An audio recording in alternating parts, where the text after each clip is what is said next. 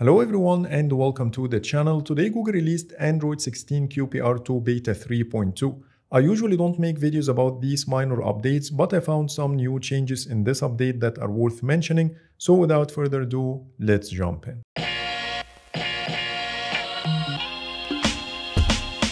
Let's start with the update size and the build number as usual. Here on the 10 Pro XL, I got a 50.23 megabytes update and the build number is BP41.250.916.012.A1.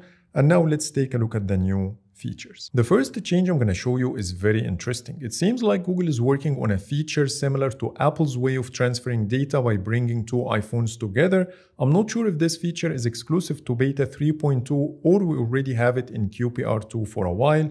So let me show you how it works. Let's say I want to transfer those two videos using Quick Share. Then I'm going to bring my Pixel 9 Pro and I will bring both phones together. As you see, the phone immediately started to receive the files without me doing anything. I didn't touch the screen on the 10 Pro XL and everything is now done. The second change is exclusive to the Pixel 10. When you go to the display and touch and then screensaver and then go to any of the exclusive screensavers of the Pixel 10 and then set the clock to light theme, it no longer uses the white color like before, but it matches the device color palette. Change number 3 is a subtle visual tweak. When you go to the device controls and take a look here at the margin between the navigation bar and the controls container, it's slightly bigger than before. And for reference, here is how it looks in QPR2 Beta 3.1. There is a slight difference between the two. Change number 4 is actually a bug fix. When you go to the Wallpaper and the Style app and then go to the lock screen and then clock, the lock screen clock styles are back again and we no longer have a blank carousel. Another unexpected change I noticed is when I swipe on the screen like this without applying enough force to trigger the notification center and at the same time I'm still touching the display, I'm getting a totally different haptic feedback that feels similar to the one you get when you trigger circle to search.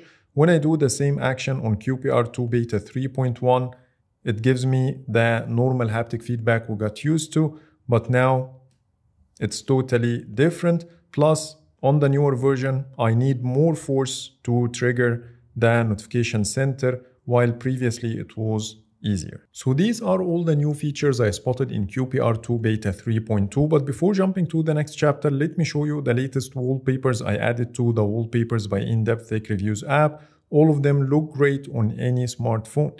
The app will allow you to edit the wallpapers the way you want, plus you have the ability to download them locally on device. You can download the edited or unedited version and then apply your native OS wallpaper effects on them, which will make them look even better. If you want to give it a try, you will find the Google Play Store download link in the description. And now let's get back to QPR2 Beta 3.2. When it comes to the bug fixes, I'm not sure if Google shared the full list or not, because when I go to the release notes, it says Beta 3, not 3.2. In contrast, the release date and the build number match the one I already have on my 10 Pro XL. So I'm not sure if they updated the list or not. But anyways, here are the bug fixes. I've seen most of them before, so you can pause the video or take a screenshot if you want to check them yourself. And I'm going to also leave the link in the description so you can go through it later. Now it's time to talk about the performance and the stability of this build. Based on my experience while filming the video, I would say that this update works perfectly well on the Pixel 10 Pro XL. I didn't come across any single issue, either visual or anything related to the performance. Everything works perfectly well. And I also did a Geekbench score. The results are not as high as the previous ones I got, but still within the same range. I got 6100 for the multi-core score and the 2300 for the single core, which is close to the previous numbers, but not the best. Overall, I'm happy with the performance of this build, at least on the Pixel 10 Pro XL. So that's pretty much it for today. That's everything you need to know about QPR2 Beta 3.2. Please let me know in the comments if I missed anything. But for now, thanks so much for watching and see you in the next video.